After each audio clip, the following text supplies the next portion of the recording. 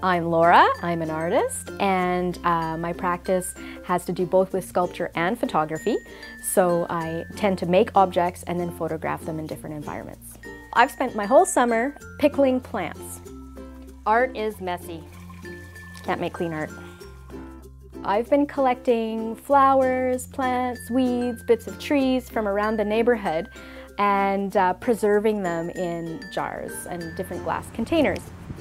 I walk by a beautiful field, vacant lot full of weeds and bees buzzing and crickets chirping and all that kind of stuff, birds looking around for worms, and I think that's gorgeous.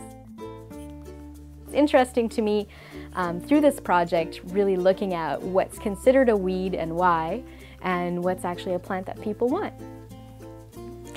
I think another important thing to know is that you can make art with whatever you have.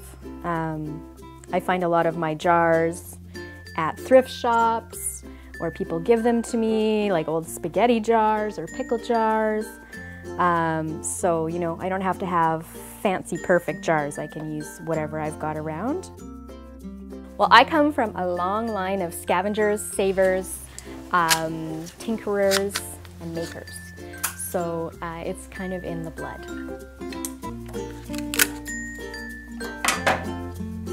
My grandparents were a big influence. They grew up during the Depression. They were a little bit older, and so they saved everything, and my mom was the same.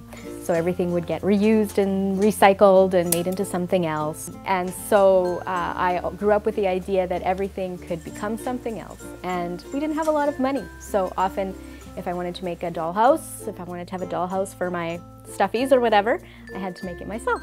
And that was great training for being an artist.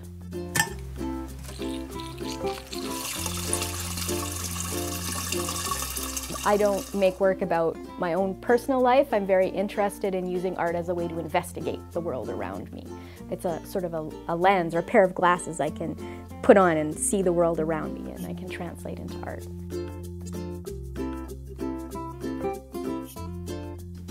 You have to be pretty stubborn. You have to be pretty convinced in what you believe and interested in the world around you.